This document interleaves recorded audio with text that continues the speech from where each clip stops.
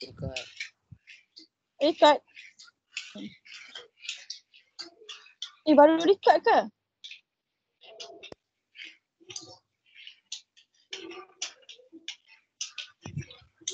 Tadi dia tekan dah. Tiba hilang. Allah. Tadi dah tekan dah, tiba-tiba hilang.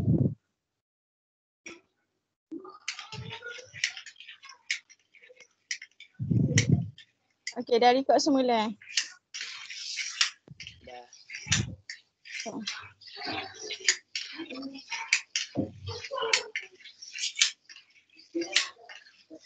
Okey, so seterusnya. Kita sambung balik Okey, so seterusnya contoh 7B.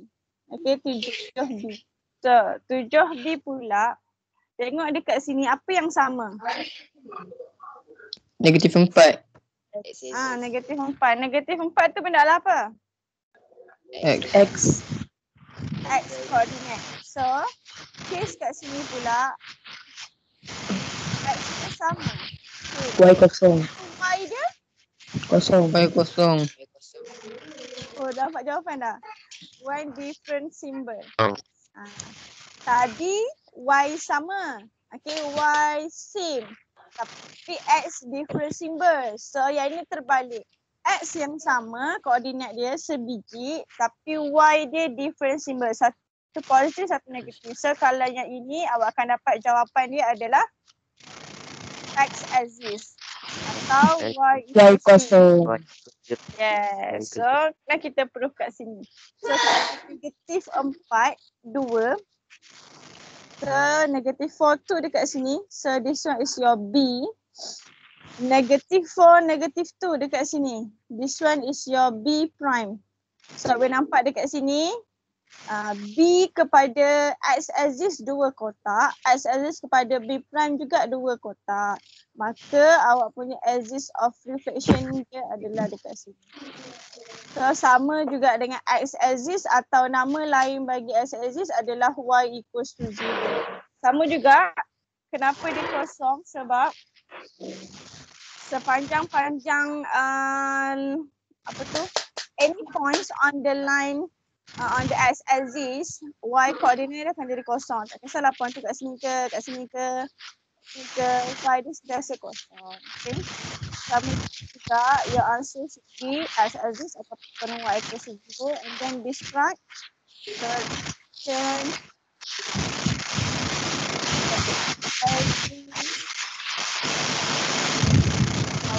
line Y equals to 0. So either one.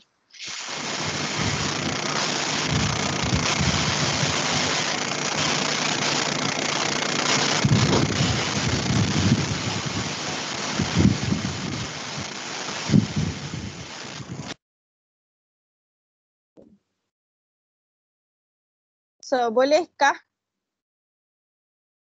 Boleh. Ya.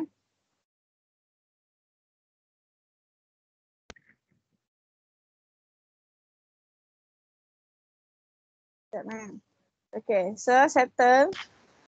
Mari kita tengok contoh yang terakhir. Okay. D ni, apa awak tengok kat sini? Apa yang sama? Y coordinate. Y coordinate sama. Okay. X sama dengan kosong. Pasti kita ada Y dia sama. T. Tapi X dia adakah berbeza? Berbeza. Beza dia bukan macam case A dengan C tadi. A dengan C, Y dia sama tapi dia punya X coordinate different symbol je. Value dia sama, nombor dia sama 3, 3, 5, 5 tapi satu positif, satu negatif. Tapi yang ni Y dia sama tapi dia punya X tu bukan berbeza simbol. Okay, so tidak sama. Okay, yang ini kita guna kaedah kira seperti biasa. So nak kira macam mana? Dia bukannya kes yang pertama dan yang kedua. So ini kaedah dia sangat mudah. So 2 dengan 4 ini adalah dipaksi X. Okay. X koordinat. So X koordinat yang berbeza. Okay. Kalau saya lukis kat sini, kalau ada yang tak nampak. Okay. Dia sangat mudah je sebenarnya tau. Awak cari line kat tengah je. Okay. Contoh 2 dekat sini. So this one is your D. 4 2 dekat sini. 4 2 dekat sini. Okay, so ni D prime. Besar sangat pula saya punya D. Dua kat sini. Okay. So sekarang nampak tak agak-agak line of reflection awak kat mana? 3. Kat mana? Kat 3. X3. X sama dengan 3. Yes, tu kat sini 3. So kalau kes yang sebegini, Y koordinat dia sama tapi untuk X koordinat dia bukan different symbol. So apa yang perlu cari, awak cari yang tengah-tengah je. So yang berbeza adalah X koordinat. Maka awak terus akan dapat line dia adalah X sama dengan tambah kedua-dua X koordinat and then bahagi 2. So dapat 3. So awak punya axis of reflection adalah X equals to 3. So you're describing reflection in the line X equals to 3. Bolehkah? Boleh. Boleh. So Y sama, apa yang perlu cari adalah just cari je average between your X coordinate. So awak akan dapat dia punya line terus. Kalau X dia sama, Y dia berbeza, seperti itu juga awak buat. Okay. X sama, Y berbeza, so awak akan dapat line kat tengah-tengah dia adalah Y equals to average between ataupun saya buat formula kat sini. Okay, so awak akan cari Y sama dengan Y1 plus Y2 over 2. Sama juga konsep dia kalau X dia berbeza. Okay, Y dia sama. So, X berbeza maka awak akan cari average of X coordinate. Boleh ke? Boleh. Boleh. Tadi saya nampak soalan imtiaz kejap kan. Soalan imtiaz ada kena-mengena dengan soalan kami.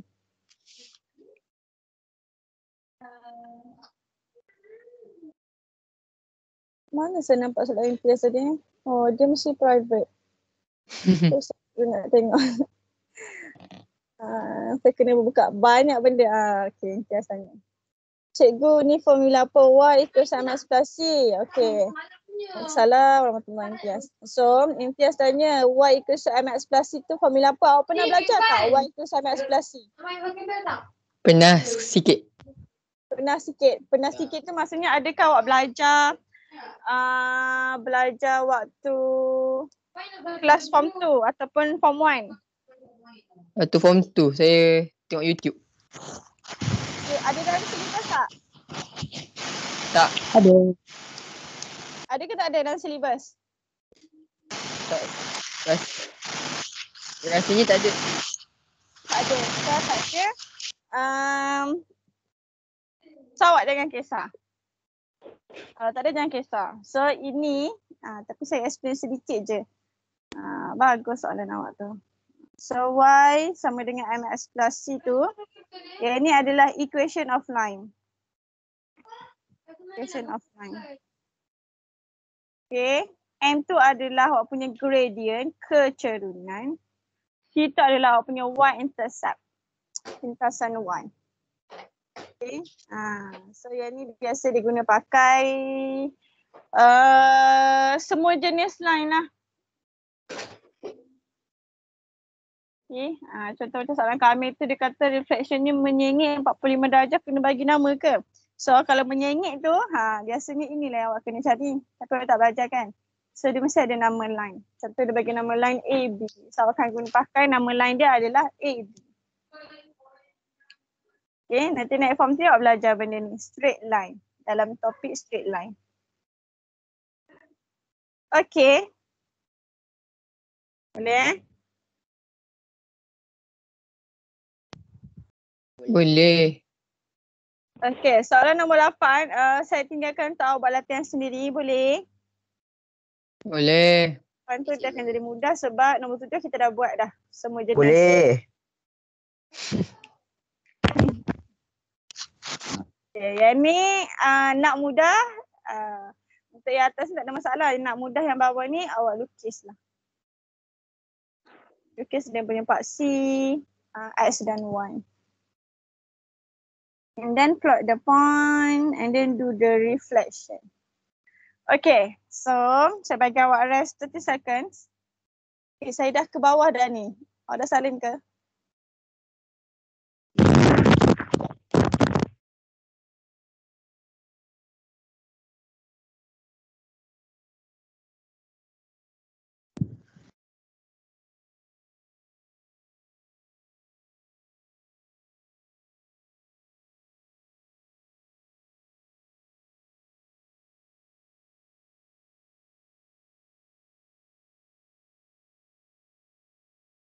Okay, settle eh.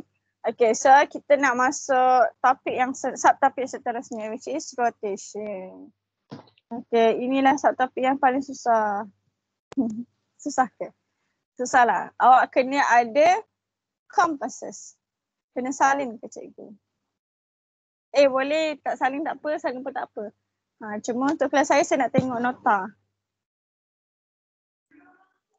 Saya nak tengok nota ya, apa yang awak belajar pada dalam kelas online. Kalau awak tak boleh join kelas online pun awak ada YouTube untuk awak awak tengok. Yes. Kalau tak suka tengok yang recording kita buat ni, awak boleh tengok any reference pada YouTube. Banyak sangat benda ni. Cikgu Hazi pun pernah share dulu. Okay, benda ni tak akan repeat tau. Topik 11 ni kita akan repeat pada waktu sekolah. Okay, naik sekolah kita akan repeat. Kita terus chapter baru. Okay, seterusnya kita masuk subtopik yang keempat which is rotation. So, rotation. Apa yang awak tahu rotation? Center of rotation. Center. Bila kata rotation mesti ada center. Kat rumah awak ada kipas? Ada. Ada. Nampak center dekat mana? Nampak. Tak. Tak ada kipas kat rumah? Ada. Dekat center. Dekat center. Nak tengok sikit kipas. Cerita yang kipas Hanis Ali tu. Saya nampak kipas kat rumah Hanis Ali. Tengok kipas dia. Nampak tak center? Rumah Nazim ada kipas tu. Imtiaz pada kipas tu. Ramai rumah ada kipas.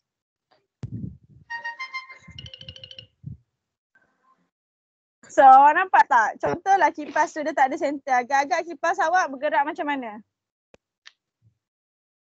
Agak pelik. Kipas akan bergerak-gerak dari bilik ke bilik, lepas tu ke ruang tamu. Kan?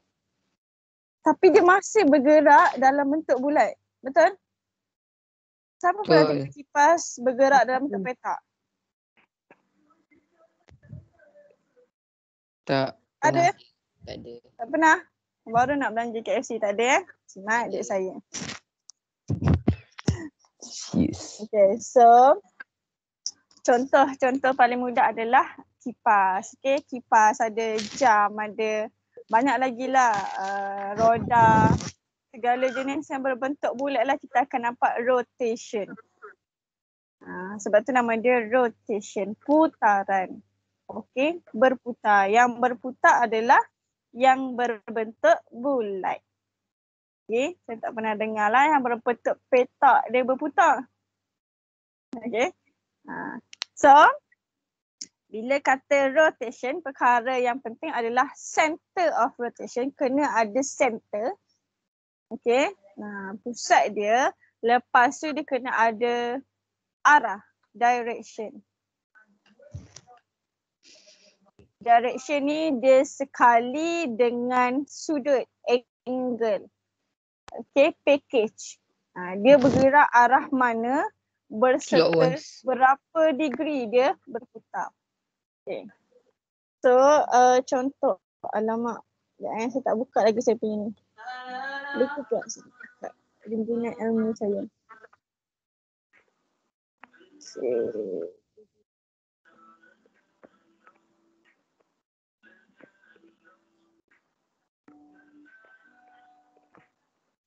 Okay, kejap. Saya kena stop sharing.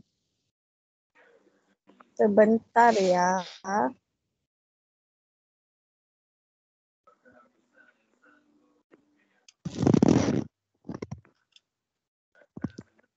Adakah nampak skrin? Skrin saya. Nampak. Ayat apa yang nampak kat situ? GeoGebra. Pandai.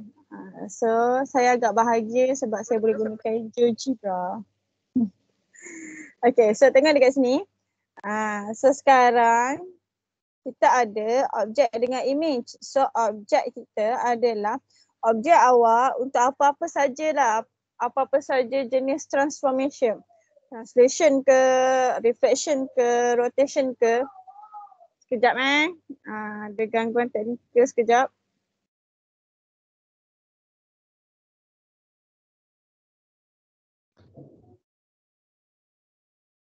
Sekejap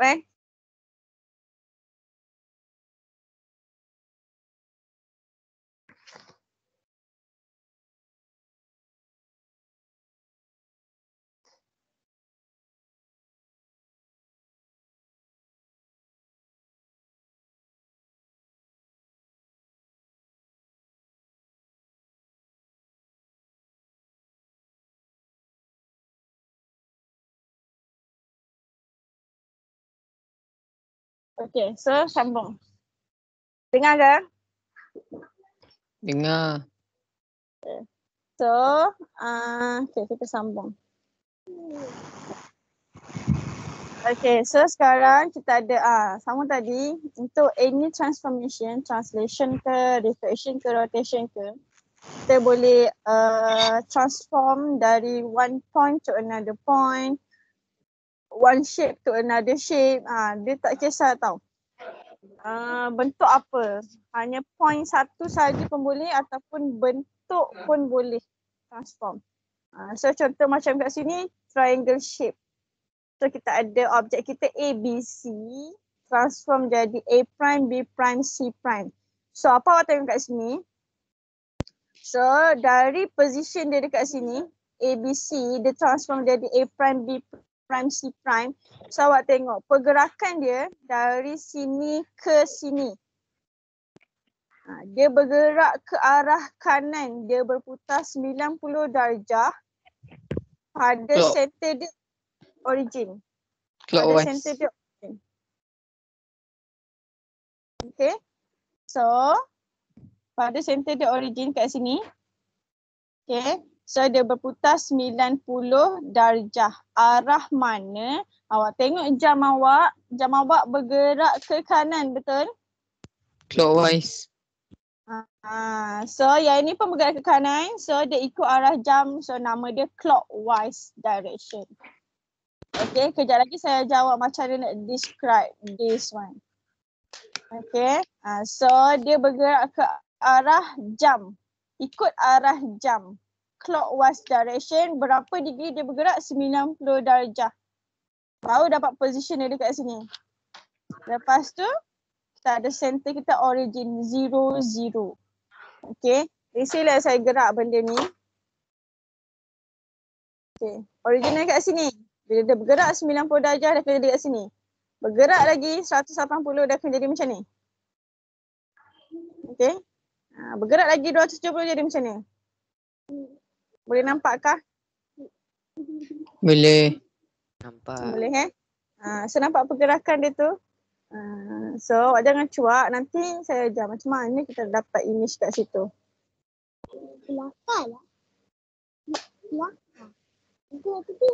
Okay, so selesai. Bila gerak sampai dia 60, dia akan return back to the original position. Boleh fahamkah? Boleh, faham. Okay, so settle. Okay, awak bolehlah try kat sini sendiri nanti. Okay. So sekarang nak back to this one. Okay.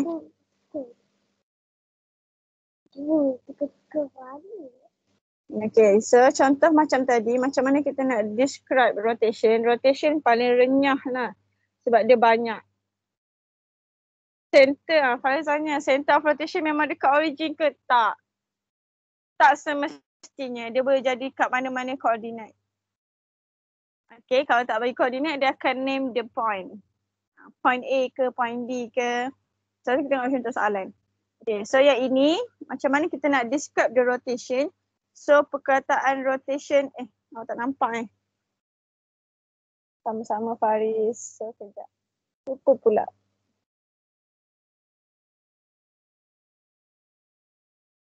Baik, perasan. So, share back my whiteboard. Okay, so. So, sekarang ni how to describe the rotation. So, seperti biasa, perkataan rotation dulu. And then, pas rotation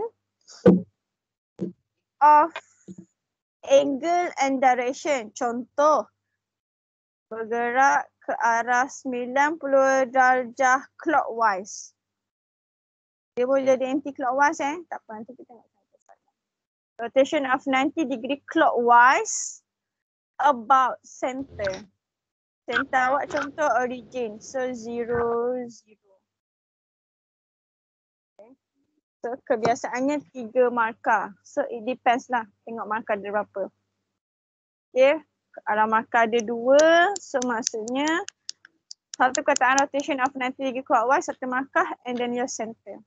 Kalau markah dia 3. Rotation ni satu markah and then you give me the angle together with direction. Satu markah, another one is your center. Okay, so 3 marks altogether. Okay, ada soalan?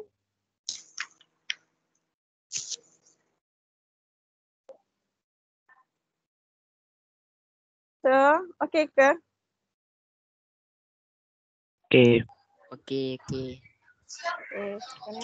So, angle tak semestinya 90 degree, dia boleh jadi 270, dia boleh jadi 180. Selain daripada tu, dia agak jaranglah berlaku. So, tadi 90, 180 dengan 270. Kalau lah jawapan awak 180, tak nampak skrin. Orang lain nampak ke skrin? Nampak. Nampak.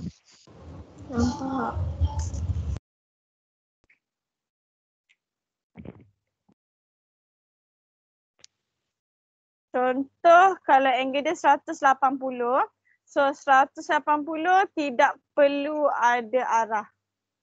Awak tak perlu mention dia clockwise ke anti-clockwise ke. So awak hanya tulis angle sahaja. Soalan saya, kenapa? Dia kat tengah-tengah, straight line. Kat tengah-tengah? Kat tengah-tengah? Apa yang kat tengah-tengah? Straight line. Straight line. Straight Awak boleh line. cuba, awak try lah buat kedua-dua arah. Dia akan dapat position yang sama. Straight 180 line. anti-clockwise dengan 180 clockwise dah akan dapat direction yang sama. Okay. So next kita pergi kepada ciri-ciri dia.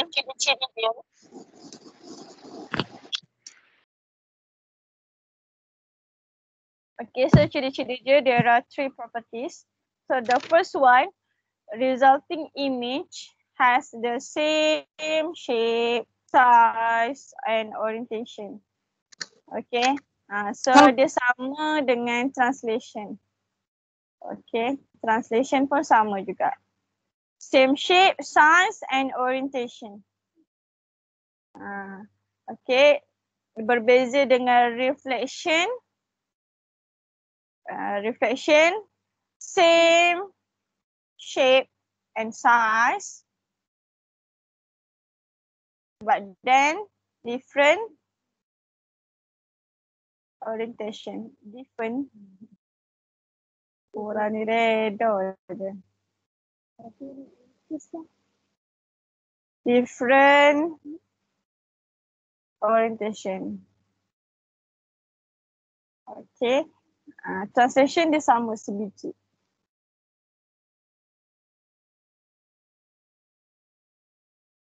Mira tanya, dia memang 90, 180, 270 dan 360 je ke?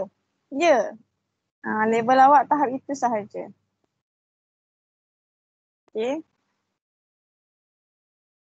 The center of rotation is a stationary point. So maksudnya center awak dia tidak bergerak. Okay, dia di tempat yang sama, stationary point, titik tetap, tidak berubah kedudukan dia.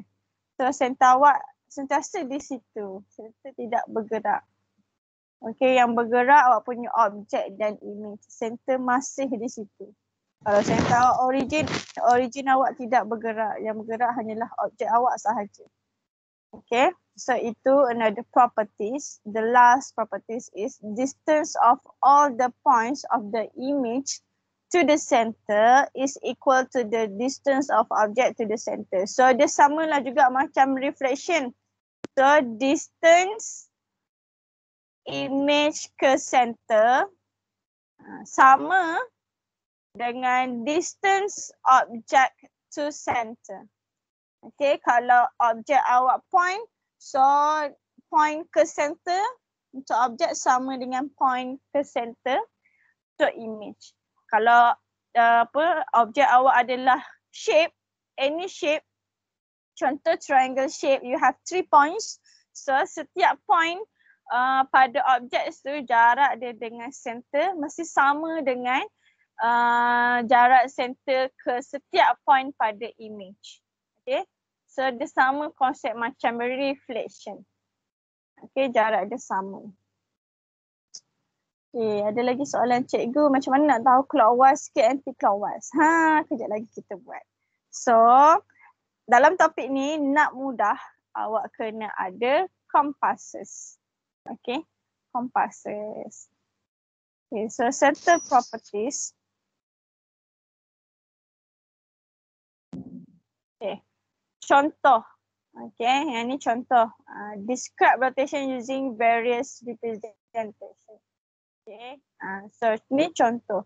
Arah clockwise bergerak ikut arah jam. So kalau awak tengok macam mana arah clockwise, awak boleh tengok jam awak. Okay, jam dinding, jam tangan ni yang analog bukan digital. So nampak dia akan bergerak ke kanan. So itu adalah clockwise direction. Anti-clockwise adalah sebaliknya. Okay, so bergerak ke kiri. Cikgu. Okay, yo. Kalau counter clockwise? Macam mana? Counter clockwise. Counter clockwise itu adalah anti-clockwise. Sama maksud dia. Oh. Counter clockwise itu adalah anti-clockwise. Jaranglah kita clockwise. Biasa counter clockwise itu adalah contoh, example. Counter example. Contohlah. Saya pernah tengok perkataan counter tu. Okay, so dia sama juga dengan anti-clockwise. Okay, ini contoh soalan. Describe the rotation for the diagram below. So, awak tengok dekat sini. Okay, kita ada shape A, B, C, D. Okay, shape A, B, C, D. And then the transform. Saya lupa pula saya baca nanti. So, ni kita punya objek. Lepas tu dia transform jadi A prime, B prime, C prime, D prime. So awak tengok pergerakannya dari sini ke sini. Dia bergerak ke kanan, betul? Betul. So bila bergerak ke kanan, kita Betul. tahu dia adalah clockwise. Okey. Berapa sudut dia? Tengok kat sini. Dia dah buat dah ni. Kotak. So kotak ni maksudnya 90. yes, 90 darjah. 90. Okay. Center dia dah bagi nama dah. Pointy. Maka awak boleh jawab macam dia. Clockwise rotation of 90 degree at pointy. Ataupun rotation of 90 degree clockwise at pointy. Boleh fahamkah? Faham. Okay. Siapa boleh beritahu saya? Selain daripada jawapan yang ini, selain daripada jawapan yang ini, jawapan yang macam mana lagi saya boleh terima? Anti-clockwise 280. Anti-clockwise 280? Sure? Degree. Almost correct. 270. Yes, 270. Adakah itu suara Syazili? Tak Siapa? Suara siapa? Imtiaz. Imtiaz. Oh, suara Imtiaz macam ni ke? Betul tu Imtiaz. Okay, so selain daripada jawapan yang ini, bila 90 darjah, dia akan ada dua jawapan yang kita boleh terima. Satu jawapan macam ni, satu lagi arah sebaliknya, dia boleh ikut arah sini. Dia boleh ikut arah yang sebaliknya, angle dia pun yang sebaliknya, 270. Okay, so jawapan lain adalah anti-clockwise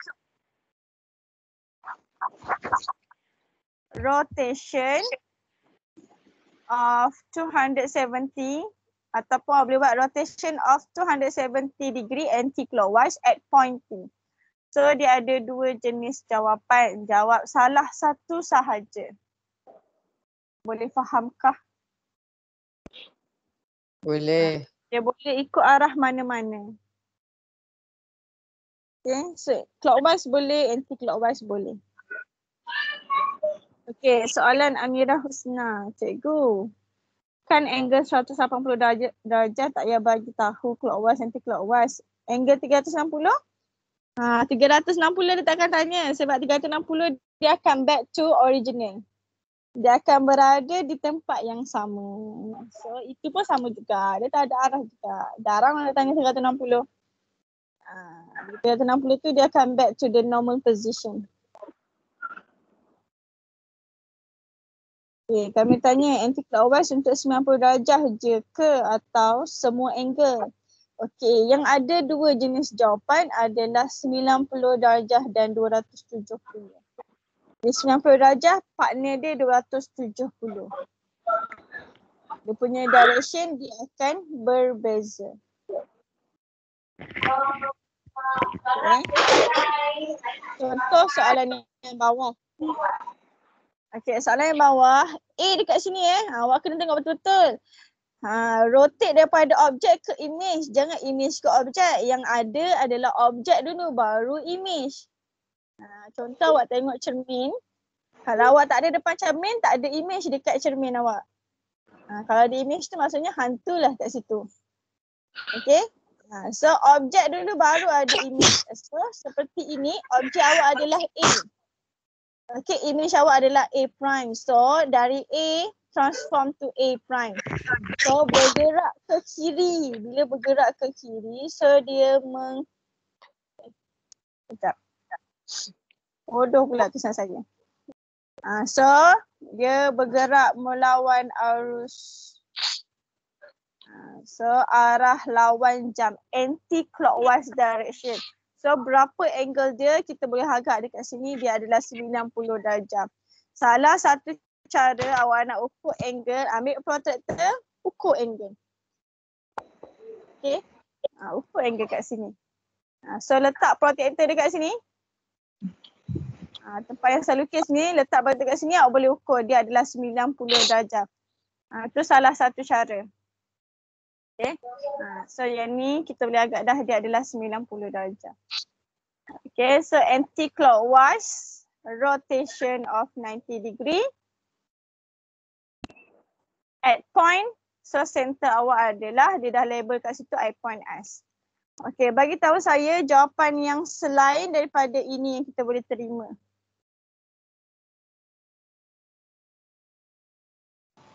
Clockwise. Clockwise rotation. Clockwise rotation. Clockwise of 270. Of 170 270.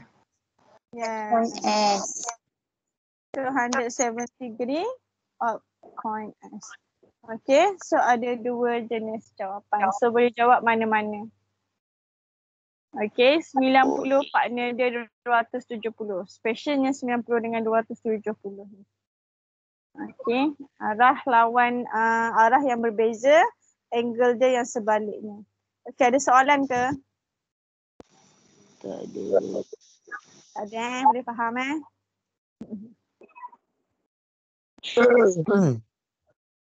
So, rest 10 seconds. Cikgu.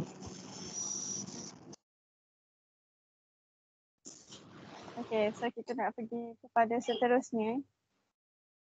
Okay, saya habis rotation je hari ini. Okay, next. Sekarang macam tadi awak nak describe, dia dah bagi full dah. Dia dah bagi objek, dia dah bagi image, dia dah bagi center. Awak tinggal describe je. Okay, sekarang our next learning standard is determine the image and object under rotation. So awak kena identify kat mana image, kat mana object. So there are few ways. Tracing paper. Awak boleh guna protractor, awak boleh guna compasses. So mana-mana. Jarang kita guna tracing paper. Sangat jarang.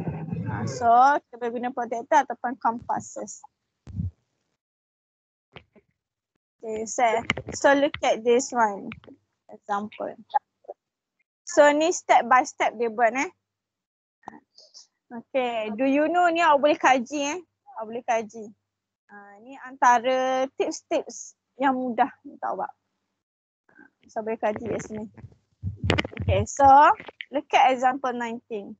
Soalan tanya, determine the image of triangle PQR when rotated 90 degree anti-clockwise at point M. Okay, dia dah bagi center kita M, lepas tu objek kita PQR. So sekarang kita nak rotate anti-clockwise. Anti-clockwise awak bergerak ke mana? Kiri. Arah lawan jam. Kiri. Arah lawan jam, ke kiri, betul? Ke sini, betul? Awak akan bergerak ke sini, arah lawan jam. Okay. So sekarang ni image awak lebih kurang akan ada dekat sini. Dekat sini. Okay. So awak kena tahu dulu position image awak kat mana. So lebih kurang ada dekat sini. So sekarang dia bergerak 90 degree. Okay. Contoh yang pertama dia guna tracing paper. Jaranglah saya guna pakai. Kejap lagi saya ajar yang paling simple bila ada kotak-kotak. Okay, so contoh yang ni awak boleh ambil tracing paper.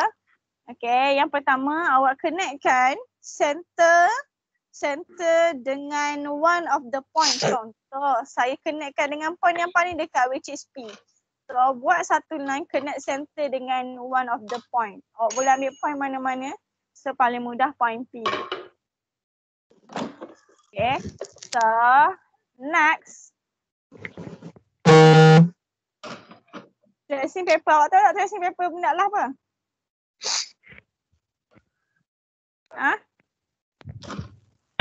Kertas dia Lucina.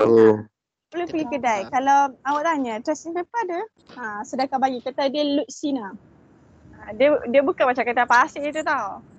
Dia adik-beradik tapi dia Lucina. So, apa yang awak boleh buat, awak lukis semula triangle ni di atas tracing paper. So awak bergerak sebiji macam ni, ada line, ada triangle and then awak akan gerak 90 degree. Okay, gerak 90 degree, so awak akan dapat dekat sini. Senang je awak nak detect 90 degree. Line, awak tengok line ni je. Line ni dengan line ni mesti straight 90 degree. Okay. So redraw. Jarang nak guna tracing paper. Sangat jarang. So lukis semua. Satu lagi cara guna protractor. Protractor ni paling senang. Okay, so protractor ni paling senang. So pertama sekali seperti biasa connect dulu one of the line. Contoh paling mudah awak point yang paling dekat. So awak connect center dengan point P. Okay. And then ambil protractor. Letak protractor sebiji macam lukisan ni. Sebiji macam ni. Kena letak protractor awak sebiji macam ni. And then awak boleh tengok 90 degree adalah di sini. Okay, protractor awak mesti berada di center. Okay, center of your protractor mesti sama tempat dia dekat center of rotation. So dekat M. Jangan salah letak pula. Apa B? Okay, center of your rotation sama tempat dia dengan center of rotator. And then awak ukur 90 darjah, so awak dapati P prime dekat sini. Okay, benda yang sama awak buat untuk R dan Q. Okay, untuk R dan Q. So, Enda akan dapat macam gini. So, awak dapat position dia. Okay, benda yang sama awak buat. Okay, boleh faham ke?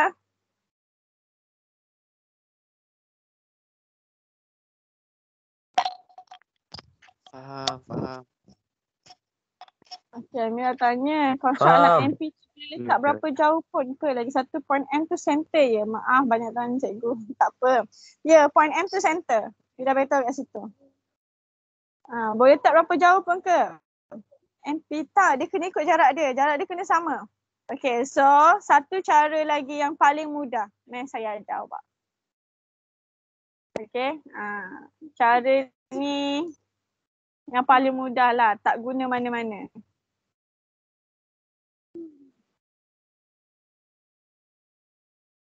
Okay, so cara dia adalah kira kotak. Yang ni mudah kalau ada kotak. So kira kotak. Kalau dia ada scale, awak kena tengok scale elok ya. Yang ni tak ada scale, so awak just kira kotak sahaja. So kira kotak macam mana?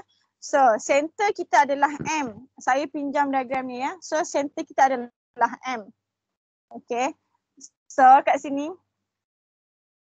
So dekat sini kita ada 3 points which is P, Q and R. So kita ada P, kita ada R, kita ada Q. Okay, now awak kira kotak. Dari M ke P. Ada berapa kotak? 3. 3 kotak. 3 kotak arah Y direction. Maksud saya arah Y direction tu atas bawah.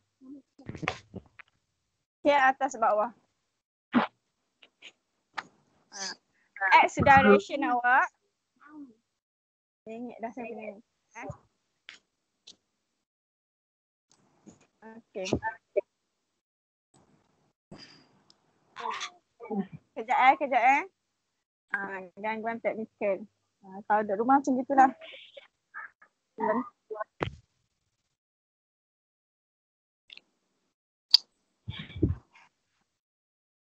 Okay, sambung.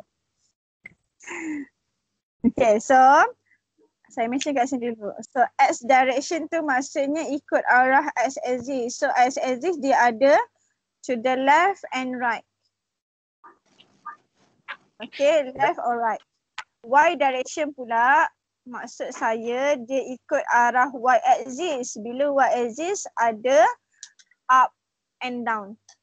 Ada upwards dengan downwards. So sekarang dekat sini daripada M ke P dia ikut arah Y direction. Betul?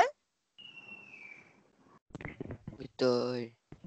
Y direction dia bergerak 3 kotak. Okay, maka bila dia undergo 90 degree 90 darjah atau 270 90 atau 270. So pergerakan dia akan jadi opposite. Maksudnya daripada 3 arah Y, dia akan gerak 3 arah X. Daripada sini 3 arah X. So nak bergerak arah X, dia ada kiri dan kanan. Logik tak kalau kita punya image kat sini? Logik tak image kita kat sini? Tak logik kan? Kalau logik dia ada kotak-kotak kat situ sekarang ni. Image kita bukan kat sini. So dia tak akan bergerak arah Clockwise. Dia takkan bergerak arah ni. So dia akan bergerak to the right. So to the right, dia akan bergerak 3 kotak juga. So 1, 2, 3. So sampai dekat sini. So this is your P prime. Boleh faham ke?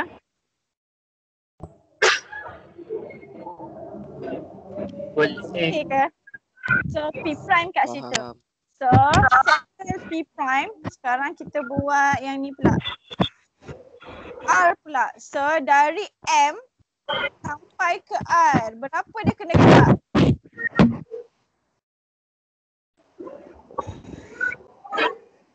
Enam. Kotak. 6 kotak. 6 kotak ke mana? Ke kanan. Ke kanan. Bukan, dari R dulu. Dari M ke R. So 6 bawah. kotak ke bawah, betul? 6 Betul. kotak arah Y. So bila dia undergo 90 degree or 270 degree, so dia akan jadi opposite. 6 kotak arah X direction. So dekat sini. So R prime awak dekat Cikgu. sini. Yo. Gambar objek tu dia memang bagi. Gambar objek dia bagi. Dia kalau nak tanya image dia bagi objek. Kalau dia tanya objek dia tak bagi image. Lepas tu last kali Q. Okay, Q ni dia unik sebab dia sengit. Okay, saya padam yang lain supaya saya terpadam sekali awak punya ni. So P dekat sini kita dah ada P. Kita dah ada R prime kat sini. So last kali nak cari Q. Sekarang ni dari M ke Q, dari M pergi ke Q. Ni pula saya punya. So dari M pergi ke Q awak kena gerak berapa kotak dari M pergi ke Q. So dia sengit kan macam tadi, dia straight je ke bawah. Dia bergerak arah Y saja. Sekarang ni dia ada bergerak arah X dan arah Y. Tengok kat sini daripada M ke Q. Dia kena bergerak 2 arah X. 2 arah X. Lepas 6 arah Y. Betul? Betul. Faham Maka bila nak cari dia punya image 90 darjah atau 270 darjah, dia akan jadi opposite. Maksudnya 6 arah Y, 6 arah Y akan jadi 6 arah X.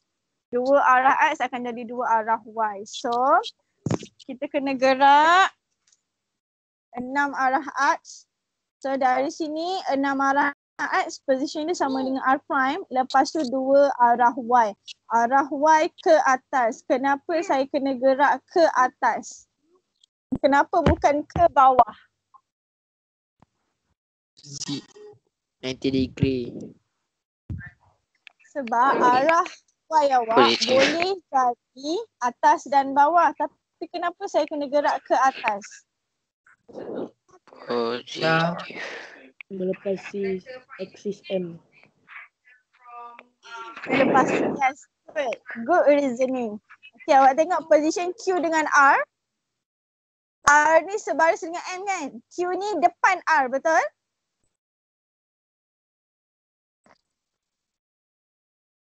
Betul. So, bila awak rotate, Q akan jadi atas R. Boleh faham ke? Boleh. Faham. Ya, alam. Awak ambil pembaris ambil pembaris. Pastikan awak lukis dengan cermat. Okay, ambil pembaris, lukis comel-comel. label your point.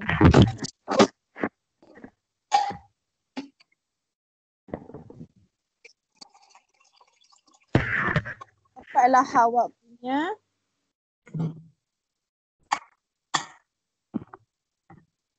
awak punya rotation of 90 degree clockwise. Anti-clockwise. Okay. Susah ke senang? Senang. Mudah. Senang kot. Dah bagus. Itu doa tu. Okay. So boleh kira kotak-kotak boleh, awak nak guna protector boleh, nak guna compasses pun tak ada masalah. Compasses lah paling susah. Tapi kita kena tahu guna compasses sebab ada soalan cari center. Sekarang baru objek dengan image sahaja. So bila objek dengan image paling senang awak guna protector. Ataupun awak boleh kira kotak-kotak. Okay. Ada soalan? Tak ada. Tak ada. So yang ni tak semestinya awak kena buat semua rotation tak, maksudnya kalau awak dah detect satu, yang lain awak nak congak dekat mana, awak nak agak-agak dekat mana position dia, tak ada masalah. Yang ni awak boleh agak-agak je, awak tengok R ni 3 kotak lagi, dia sebaris dengan P tapi lagi 3 kotak ke depan, so awak boleh agaklah 3 kotak ke depan, so R prime kat sini. So boleh agak-agak, agak-agak awak pastikan betul. Okay. So, ada tips kat sini. Awak boleh tengok tips dekat sini. Okay, kotak ni. Tips dia kat sini. Tips kat sini dia sangat mudah. Okay. Dia macam tips untuk reflection juga. Dia macam tips untuk reflection juga. Cuma dia ada restriction. Restriction dia, center dia sentiasa origin. Center dia sentiasa origin. So boleh guna pakai yang ni, boleh pakai tips ni, tapi untuk case bila mana center of rotation dia adalah origin. Okay. Bila center dia adalah origin, awak boleh guna tips ni. Tips dia senang je. Okay. Bila dia rotate 90 degree anti-clockwise. Rotate 90 degree anti-clockwise. Awak tengok daripada XY objek awak, dia akan transform. Y akan jadi dekat depan. So dia akan jadi negatif Y. X akan jadi kat belakang. Copy and paste. Contoh saya bagi awak ada point 2, 3.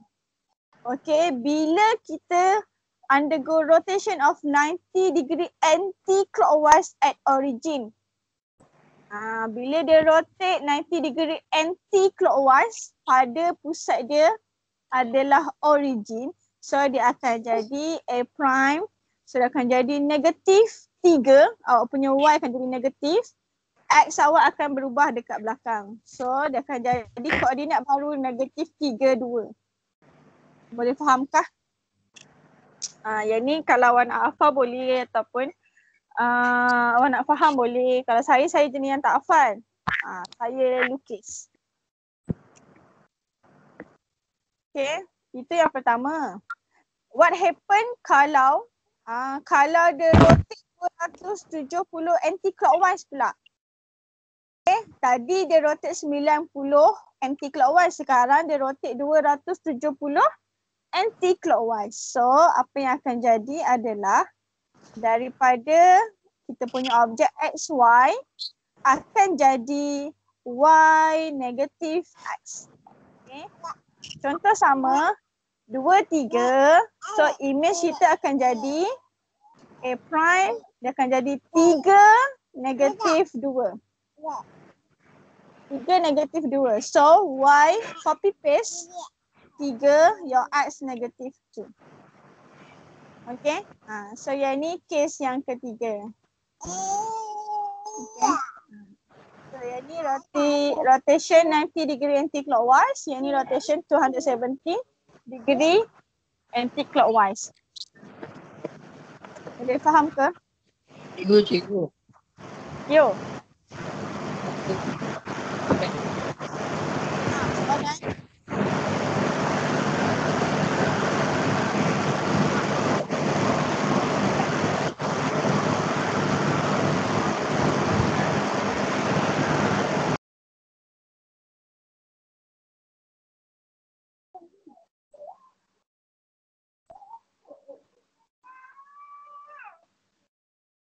Okay, last kali contoh adalah yang ini. Rotation of 180 paling senang. Sebab dia tak ada arah, okay. Awak ikutlah arah clockwise ke anti-clockwise kan dia akan dapat sama. Position of your image sama. Okay, so what happen? So kalau awak ada satu titik which is coordinated XY, bila transform undergo rotation of 180, sedangkan jadi both jadi opposite symbol. Contoh 2, 3. Contoh awak ada titik A awak 2, 3. So bila undergo rotation 180 degree, dia akan jadi negative 2, negative 3. Okay. Syarat dia semua mesti center dia origin. Kalau bukan center dia origin, tak boleh apply yang ini. Boleh fahamkah? So yang ni orang nak hafal boleh, tak nak hafal pun tak ada masalah. Cikgu. Ha. Yang example pertama tu kenapa Y kat depan Y kat depan. Itu dah terjadi bila awak rotate. Dia bukan Y kat depan. Dia punya koordinat tu. Koordinat dia akan jadi macam gitu. Koordinat dia. Dia bukannya Y koordinat jadi kat depan. Tak. Nilai dia tu. Nilai Y tu dia akan dapat dia kat depan. So, baik kita buat contoh satu. Saya nak pinjam. Saya pinjam. Ada tak soalan kat bawah?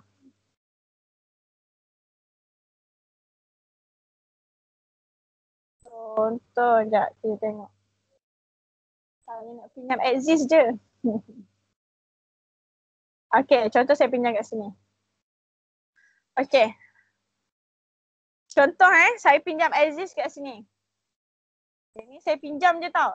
Contohlah saya ada saya ada kat sini. Saya ada kat sini P. Okay, point P saya. Ingat pula point P saya. Point P saya ambil kat sini lah. Okay, point P saya, koordinat dia adalah negatif 1, 2. Betulkah? Point P saya, koordinat saya negatif 1, 2. Adakah betul? Betul. Betul Okay, sekarang soalan saya, ni saya pinjam je tau. Saya pinjam Pak C. Okay, tak ada kena-mengena dengan soalan ni. Soalan saya, point ni dia undergo rotation of 90 degree anti-clockwise. Anti-clockwise at origin. Okay, tadi kita ada properties. Okay, kalau 90 degree anti-clockwise pada origin daripada XY, dia akan transform jadi negative YX. Betulkah?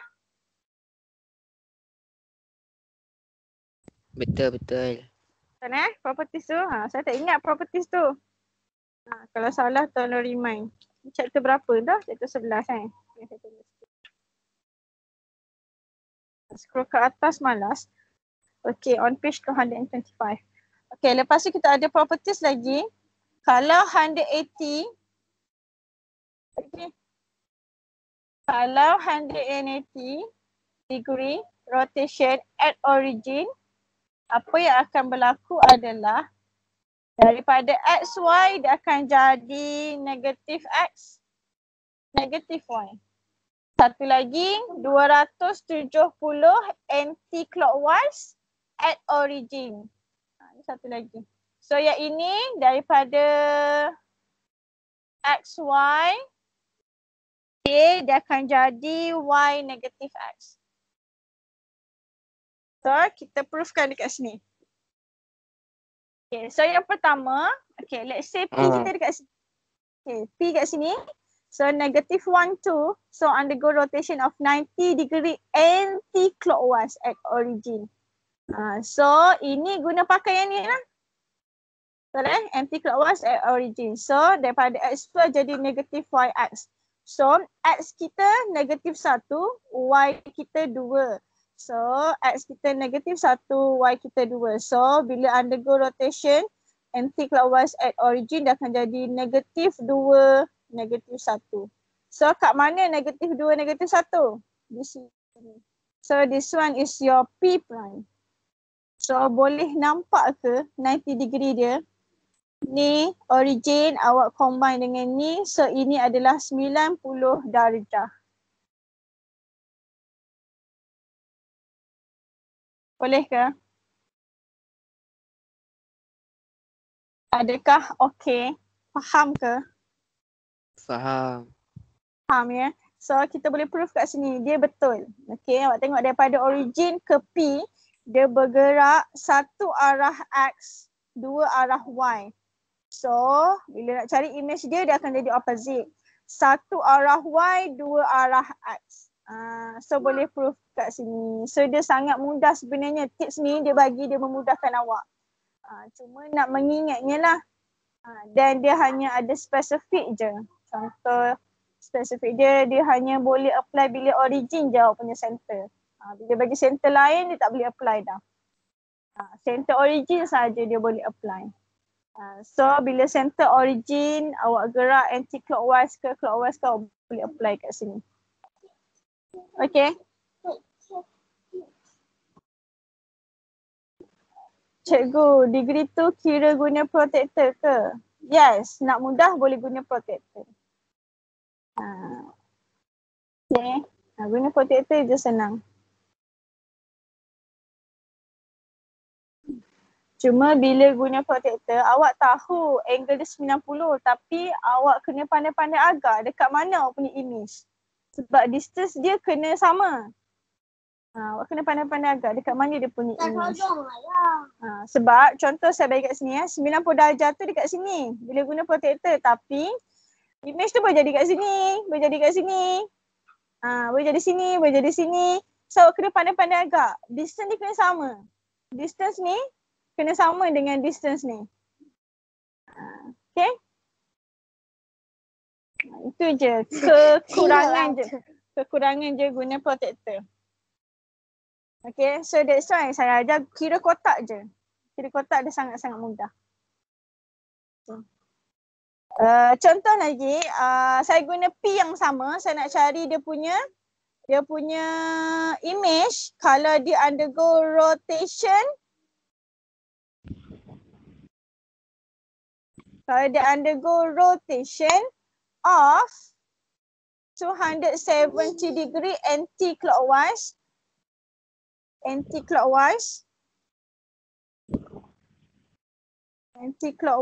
at origin. Okay, so kalau 270 anti-clockwise jadi macam ni. Daripada XY, so X kita negatif 1, Y kita 2, so dia transform jadi Y follow 2, X akan jadi opposite symbol. So daripada negatif 1 dia akan jadi 1. So kita punya image akan jadi 2, 1. So 2, 1 adalah di sini. So our P prime adalah dekat sini. So ini. So daripada P bergerak anti-clockwise 270 anti-clockwise, so dia akan jadi kat sini. Boleh faham ke kat mana 270 tu? So 270 anti-clockwise. So ini 270 arah lawan jam. Okey, boleh faham ke? Ada soalan? Rotation dah paling susah. Okey ke? Adakah masih di sana? Masih. Ada. Okay, alhamdulillah. Ada Ada. Okay, so saya bagi awak 2 minit kalau nak salin boleh. 2 minit untuk awak rest.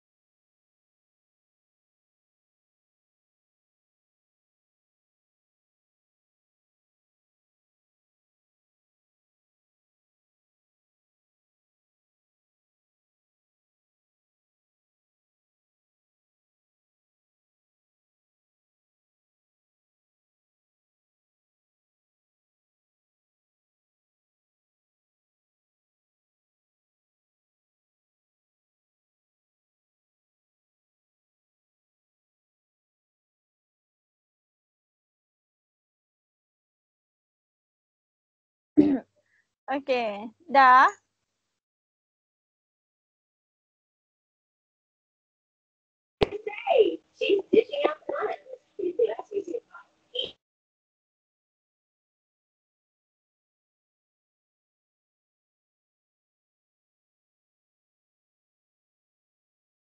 Okay, dah settle. Okay, ni kaedah sama ya kalau nak cari objek. Tak apa, nanti kalau tak sempat hari ni kita buat latihan. Next class kita akan buat latihan. Okay, our next one. Okay, second last. Okay, second last untuk rotation.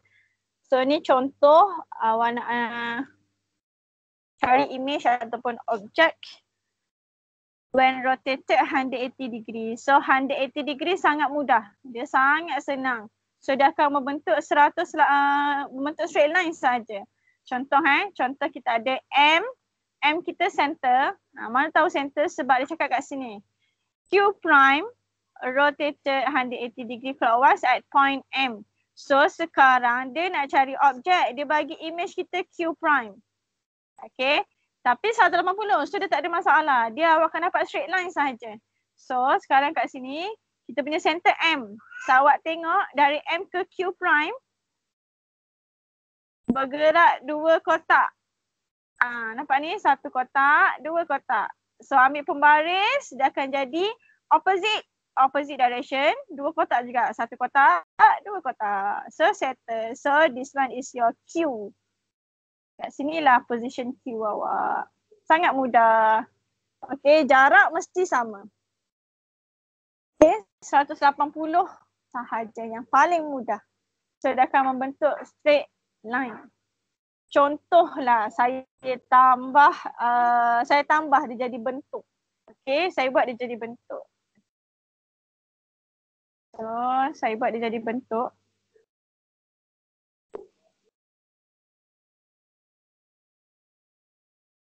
So contohlah saya buat dia jadi bentuk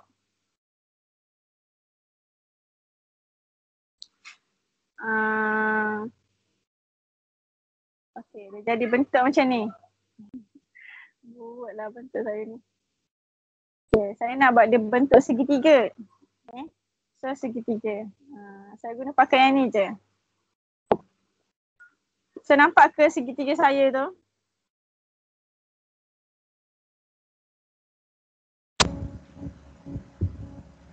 Nampak ke segitiga saya? Nampak. Nampak Nampak. Contoh saya label sini A, sini B, sini C. Sini A,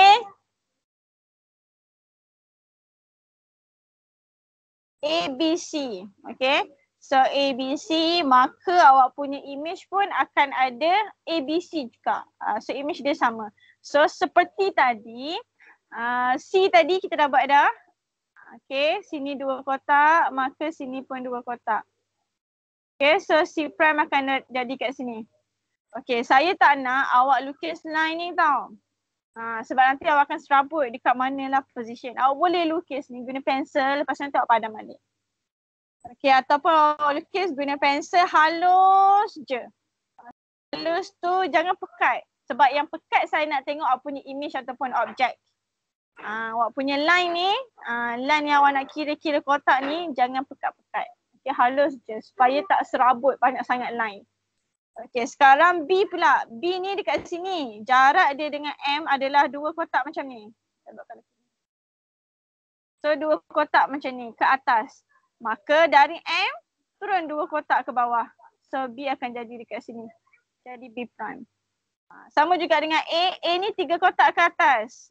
So straight je tiga kotak ke bawah. So A akan jadi dekat sini. A prime. So connect this one. Awak akan dapatlah awak punya image. So this triangle. Boleh nampak ke ini saya tu? Jadi nak lukis result tu tak payah tunjuk jalan kerja lah. Terus lukis image dia. Ya, terus lukis dia punya image. Pastikan betul kalau tak ada jalan kerja. Okay, Amir Rosna? Pastikan betul. yang perlu ada jalan kira selepas ini. Selepas ini. Yang wajib ada jalan kira. Okay. So yang ni so yang ni. Awak punya image. So dia straight line je. Setiap point dia mesti straight line. Maksudnya dari B ke B prime mesti garis lurus. Okay. Dari A ke A prime mesti garis lurus. Okay. Boleh faham? 180 paling senang. Okay, yang susah 90 dengan 270. Okay, boleh faham ke semua? Sama-sama. Faham. Alhamdulillah. Okay, our last. Amin. Okay, our last one Last one adalah ini yang paling critical. Okay, determine the center. Bila determine the center, automatic awak akan determine angle and direction. So, determine the center, wajib guna compasses. Saya tak nak awak main agak-agak. Sebenarnya dia boleh agak-agak tapi saya tak nak awak main agak-agak. So silalah guna compasses. Okay, sila guna compasses. So apa step dia? Step yang pertama, choose any points. Choose any points. Sekurang-kurangnya 2 point.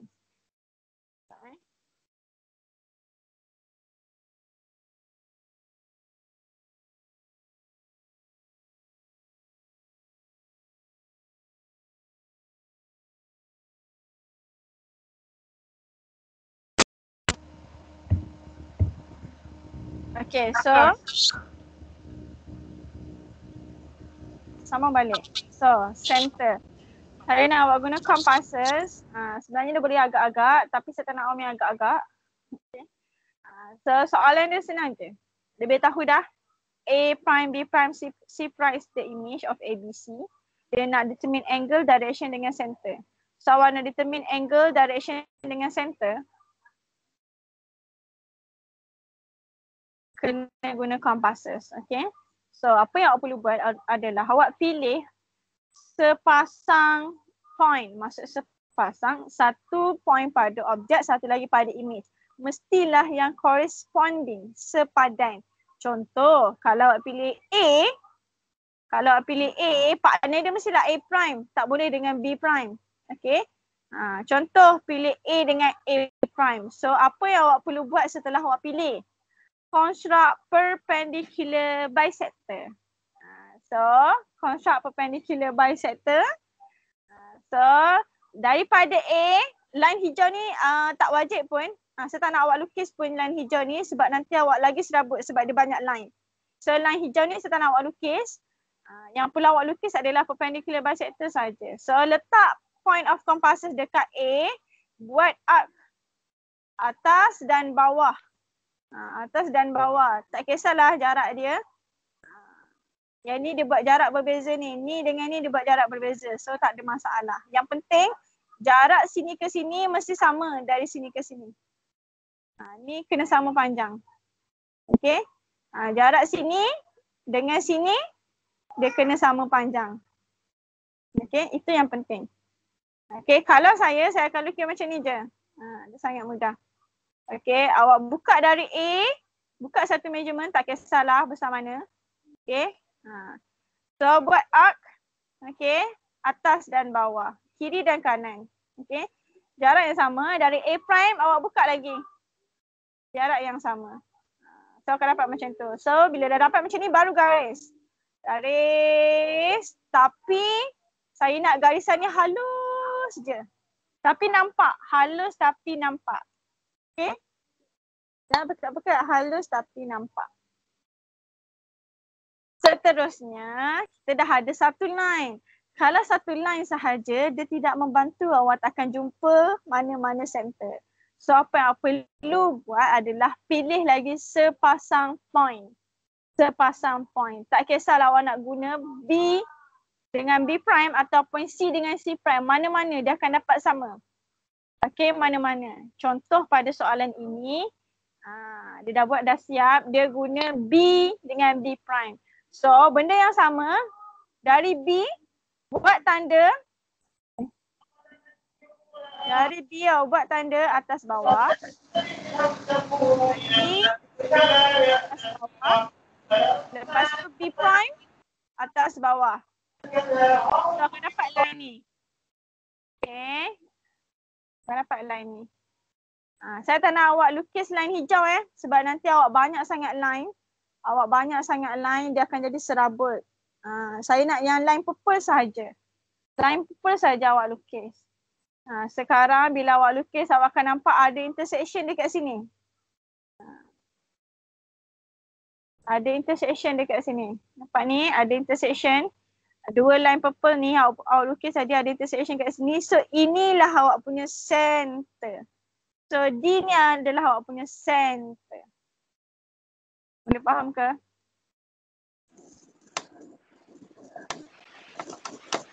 Cikgu, Ya. kalau jalan kerja dia tak nampak yang art tu, salah ke? Dah potong markah ke? Ya, kalau lah markah dia bukan satu, maka tak dapatlah markah untuk awak sebab dia kena ada jalan kerja. Kalau lah markah dia bukan satu, kalau markah dia satu, terus je jawapan. Okay. Yang wajib saya nampak adalah yang warna purple. Warna hijau ni tolong jangan lukis. Sebab nanti dia banyak sangat line, awak akan serabut. Okay. Yang penting line warna purple ni. Okay, so dah jumpa center, awak boleh detect dia punya rotation. Automatic awak boleh detect. So macam mana nak detect? How to detect? So this one is your D, your center. So connectkan dengan point yang paling dekat. Okay, ni awak connect dengan C, so partner dia mesti C prime. Jangan C lepas tu A prime pula, C dengan C. So, buat satu line, so awak nampak dia adalah 90 darjah. Bergerak sentiasa daripada objek ke image, objek ke image, C ke C prime, so dia ikut arah jam clockwise. So 90 degree clockwise. So 90 degree clockwise, center dia dekat point B. Boleh faham ke? Angle dia senang je. Angle dia awak boleh detect dah 90, 180, 270. Kalau awak tak nak ikut arah jam, awak boleh buat terbalik. Maksudnya dari C ke C prime juga. C prime juga ikut arah. Untuk clockwise 270. Yes, rotation of 270 degree anti-clockwise. Center masih sama tapi arah dan angle yang sebaliknya. Okay, arah dan angle yang sebaliknya. Boleh faham ke? Boleh. So, Faham. alhamdulillah. So, kita akan habis kat sini. Kita dah habis dah bahagian ini. Okay, tinggal nak buat latihan je. So, apa yang kita akan buat untuk next class. Alhamdulillah. Untuk next class kita akan buat latihan. Okay, so practice 11.4. So, kita akan buat benda ala ni. So, please ready your compasses. Okay. So, ready your compasses. So, kita akan buat benda ala ini semua. Compasses sangat digunakan bila awak nak lukis center. Okay. So, ini mudah je. Mudah je soalan dia. Okay, lepas tu untuk next class kita dah buat latihan, kita akan proceed habis 11.5 dan 11.6. Okay, 11.5 dan 11.6. Okay, awak kena praktis Praktis rotation ni dia susah. Tapi sebenarnya bila dah buat tu, dah buat latihan, arrangement, so dia jadi senang je sebenarnya. Okay, ada soalan nak tanya sebelum kita habis?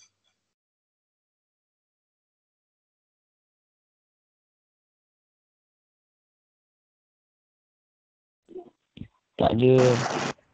Tak ada. Faham Melaka? Assalamualaikum. Tak ada. Ada. Alhamdulillah. Okay, so kita akan habis kat sini. Okay. Sementara maksudnya saya tak nak tinggalkan awak begitu saja sebab awak ada Sabtu, Ahad, Isnin. So, saya nak awak cuba. Awak cuba buat 11.4. Yang ni, latihan yang bawah ni. Boleh cuba buat. Self practice 11.4. Nombor 1 hingga nombor 4. Ada 4 soalan je saya rasa. So, try buat ni. Boleh? Okay, boleh buat dekat buku Boleh. nota ataupun buku latihan. Okay. Kita buat dalam buku latihan. Jangan contoh dalam buku teks. Buat dalam buku latihan supaya senang nak rujuk kemudian. Boleh nak? Boleh. Okay. So kita habis kat sini. Terima kasih untuk yang tolong record. Ada yang terima kasih juga pada yang join.